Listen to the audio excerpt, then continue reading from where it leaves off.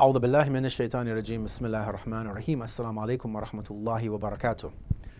In the tradition which we want to look at today for the thought of this week, we focus our words on the statement of the Messenger of Allah, the Prophet Muhammad, may God's peace and blessings be upon him and his family, in which he gave some advice, some guidance to the commander of the faithful, Imam Ali, may God's peace and blessings be upon him, and obviously as an extension to you and I today.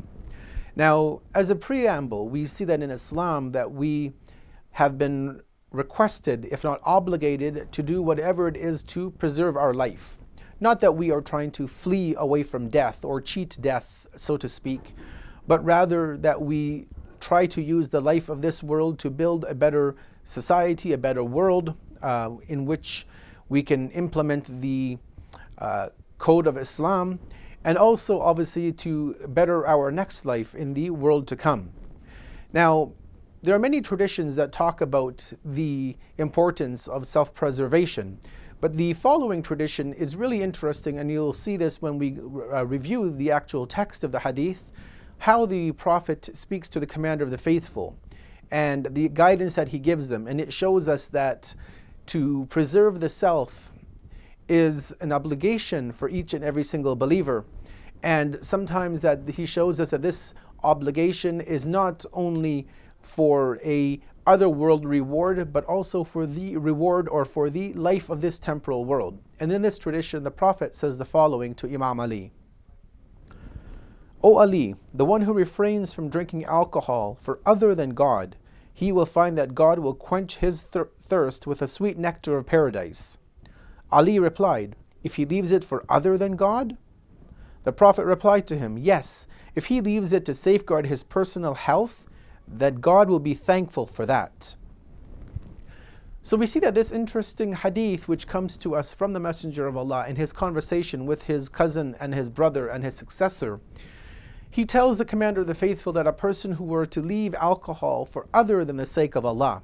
Now we know as Muslims that everything that we tend to do is for the sake of Allah, for the pleasure of Allah, to earn his good pleasure. But here the Messenger of Allah says, no, that if you left alcohol, if a person, generally speaking, leaves alcohol for not the sake of Allah, but for the sake of his own health, to preserve himself, then this is where Allah will give him the grand reward.